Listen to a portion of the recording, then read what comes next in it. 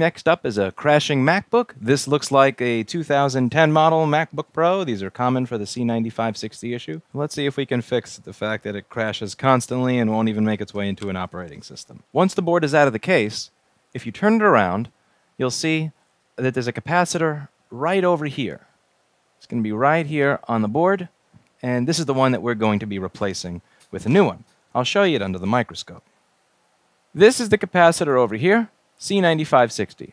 And as you can see, C9560 goes to R5413, which is a current sense resistor, and the output of this is going to wind up going to the graphics chip and also the graphics chip memory. This is the frame buffer regulator circuit. So this is for the frame buffer for the GPU. This is the capacitor on output that's going to store the pulses that are created by the buck converter. This buck converter is going to take 12 volts from PP bus G3 hot over here. This line is supposed to be going over here. Ignore the Apple engineer that was stoned. See how this line goes back into itself and touches itself? There was an Apple engineer that was touching himself that night, and he managed to write that into the schematic. This line is supposed to go down here. It's not supposed to touch itself like Pee Wee Herman in the 1990s in a movie theater. So PP bus G3 hot here is going to go through this transistor. PP bus G3 hot is a 12.6 volt line. However, we need about 1.5 to 1.8 volts for our frame buffer output. The way this is going to work is simple. This transistor is going to switch on and off, on and off, on and off as U9500 tells it to. U9500 is going to control this transistor. Think of the transistor like a switch. So you're going to get 12 volts, then 0. Then 12, then 0. Then 12, and then 0. And a little bit of 12 and a lot of 0. A little bit of 12 and a lot of 0 is going to average itself out to 1.8 volts. Now, those pulses are going to be smoothed out by this inductor over here, L9560. This inductor over here is going to smooth it out because the inductor is not good at responding to quick changes, and then that's going to get stored by the capacitor. However, if this capacitor dies over time because it's a teeny tiny polytantalum rather than a nice, beautiful, large, sexy capacitor like the one that we sell on store.rossmangroup.com. Check out store.rossmangroup.com where you can find capacitors, chips, hot air rework stations, soldering stations, and more. Check it out by typing either the model number of your motherboard or simply the component that you need.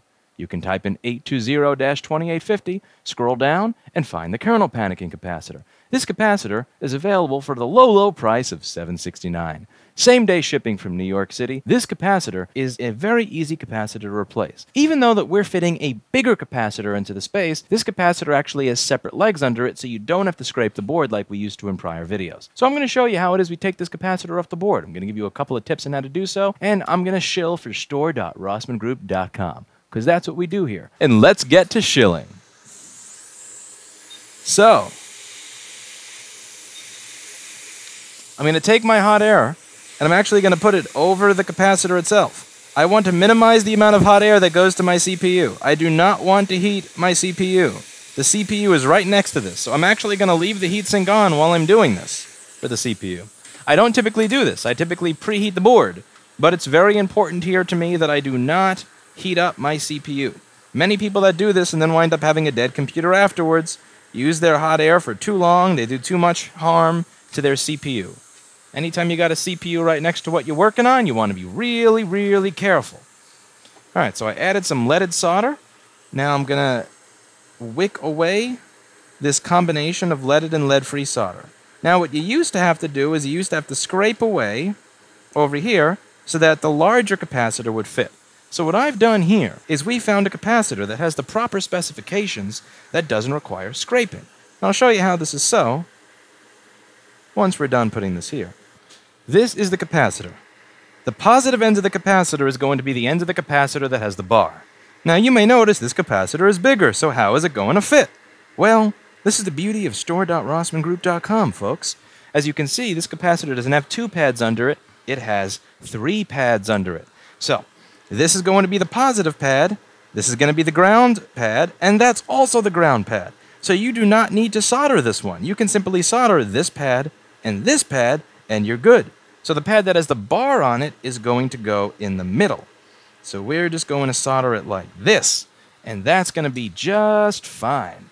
So I'm going to pick up my hot air station, and I'm going to do my best to heat the capacitor without heating the CPU. Notice, folks, that I'm really trying hard to direct my nozzle in the proper direction so that I don't heat up the CPU or the GPU. If you heat up the CPU with a GPU, you're going to wind up with a dead motherboard. So don't do that. And I'm going to grab my tweezers so that one side is on top of the capacitor to push down, and the other side is on the side of the capacitor to ensure that it doesn't run away. So I've pushed the capacitor down while simultaneously holding it in place so that I have the optimal position for my now beautifully soldered and mounted capacitor. I'm going to really briefly touch that little solder ball so that it doesn't go anywhere it's not supposed to. And now, as you can see, that capacitor is perfectly soldered onto the board. Doesn't it look great, folks? Sure does. Now we're going to replace the thermal paste because it would be mean to leave that crappy stock thermal paste on the machine when this customer is spending some good money. Now, do keep in mind, this does not fix 17-inch models from the same year and does not fix 2011 machines. You see a lot of videos on YouTube where people are fixing their 2011 machines or trying to by applying this solution. This solution only works on 820-2850s. Junk. Garbage.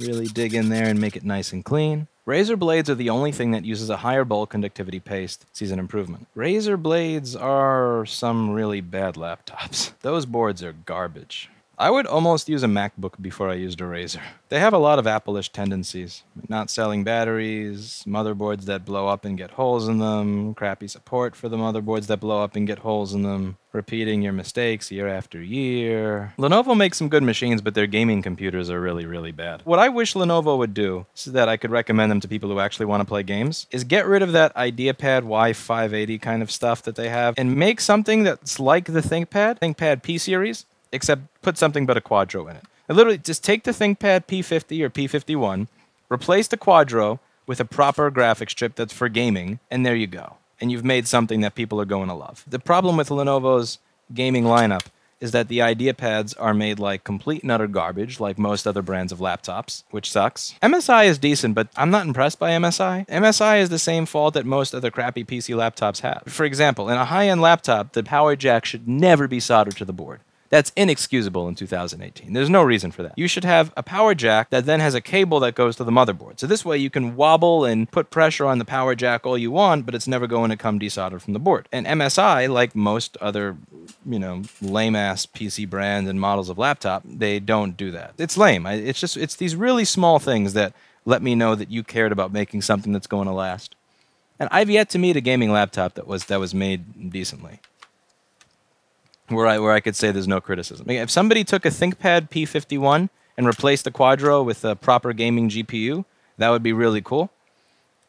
But then it wouldn't win in marketing because the ThinkPad doesn't look like a gaming laptop. It looks like a boring business laptop. To have a gaming laptop, it needs to look all neat with colors on the keyboards and funny-looking, devil horns and shit on the edges or whatever the hell. Every time I see a gaming laptop, they put all this effort into making it look all elite and hardcore and rawr. So they needed to make a laptop that that did all that, which is why I get why Lenovo did what they did with their gaming series. But I really think that it would be good for them and their reputation if they took the ThinkPad, they changed the color of it to look all super elite or whatever, 1337 and all that shit.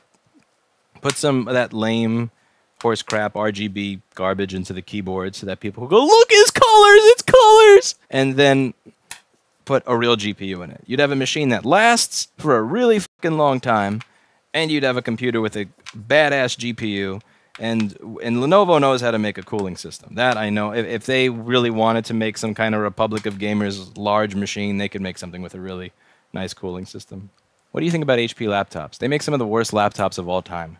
Besides some of their EliteBook series, they are up there as one of the worst brands ever. From the casings falling apart, where the hinges meet the bottom case, or the hinges meet the screen assembly, all that plasticky stuff falling apart, to the failing cooling systems, to the heat sinks that are barely even touching the chip. HP is garbage. They have a couple of good models, a couple of good EliteBooks. That's the thing, it's hit or miss. They make some good stuff, a lot of complete crap. Alright, so it turns on without crashing. I'm gonna run some Furmark on this. Damn, this person's got a lot of torrents. Damn, your piracy game's on point, customer. I'm trying to find my download and it's buried in torrents. So many torrents. Alright, look at this beauty. Look at that, we're getting 4.4 frames a second with 2x anti-aliasing. Look at that. Look at how fast this thing is. Look at it, it's being a Mac.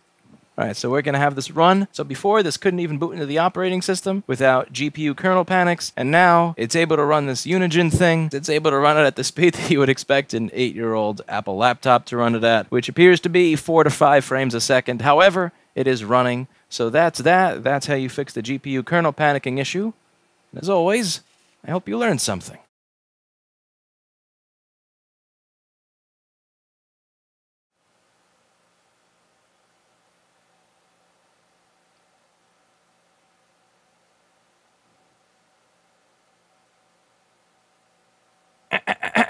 Paul Daniels. Monk. Fuck. Oh, come on. You.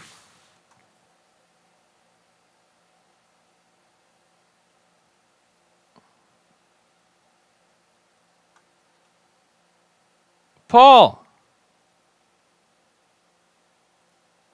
Paul Daniels, I updated your software. I said that I never update people's software, Paul. I made an exception for you. What are you doing to me? Damn it. Oh, well.